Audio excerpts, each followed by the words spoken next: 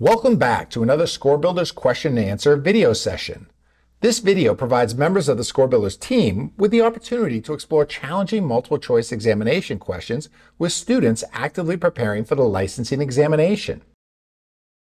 My name is Scott Giles, and I will be your host for today's journey. I will read the question and provide you with an additional 60 seconds to answer the question.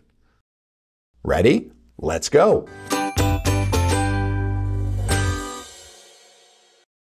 A patient 2 days post-arthroscopy of the knee attempts to complete a quadriceps setting exercise while lying supine on a mat table.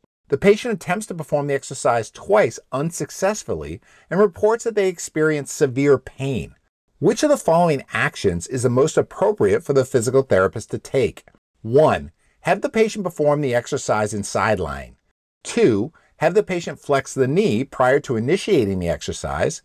3. Place a pillow under the ankle. 4. Discontinue the exercise.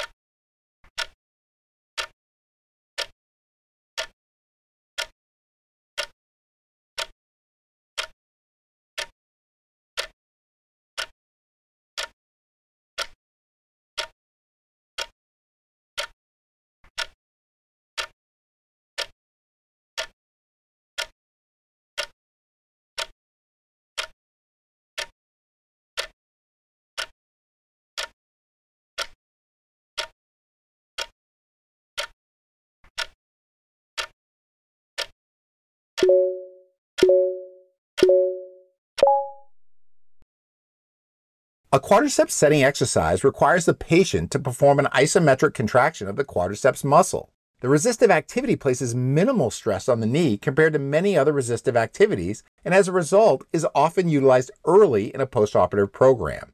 The fact that the patient experiences severe pain with this typically mild form of resistive exercise is significant even in cases where the patient is only a few days post-arthroscopy.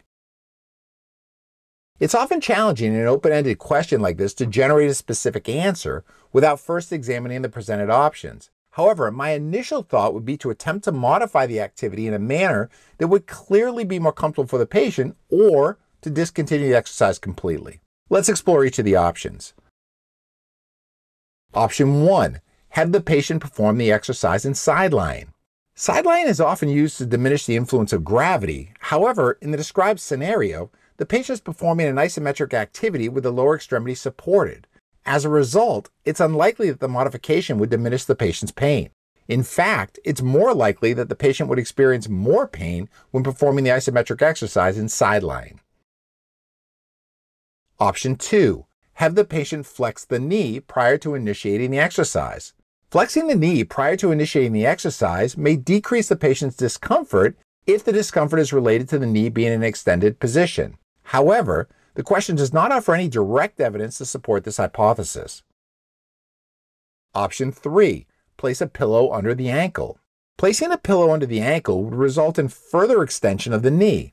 Given the patient's relative acuity secondary to their postoperative status, this position would likely increase the patient's pain. Option 4. Discontinue the exercise. Severe pain in a patient rehabilitating from a surgical procedure is an acceptable reason to immediately discontinue an exercise. If the intensity of the pain was markedly less, modifying the exercise would be a more desirable option. The intensity of the pain during the 2 attempts, combined with the absence of information related to the cause of the pain, makes discontinuing the exercise the most appropriate option. Remember, discontinuing the exercise does not mean that at some point in the patient's rehabilitation program, the same exercise will not be used. Instead, it simply indicates that presently, the exercise is not appropriate for the patient. The correct answer is option 4. Questions like this can be extremely challenging for many students since they tend to be somewhat subjective, relying on students to consider all the presented information and then identify the best option. These questions are rarely slam dunks and instead require students to make informed decisions based on a preponderance of the presented evidence. I find it extremely helpful in questions like this to closely inspect the all-student data. It's my favorite method to determine how mainstream a student's thinking was compared to that of other candidates. Let's explore the all-student data. 13% of students selected option 1, have the patient perform the exercise in sidelying. 16% of students selected option 2, have the patient flex the knee prior to initiating the exercise. 11% of students selected option 3, place a pillow under the ankle. 60% of students selected option 4, discontinue the exercise, the correct response. System classification. The question is a musculoskeletal system question which represents approximately 27% of all exam items. Content outline classification. This question is an intervention question which represents approximately 29% of all exam items. Level classification. This question is a level 3 question since the question requires candidates to systematically analyze and often interpret information to determine an appropriate course of action.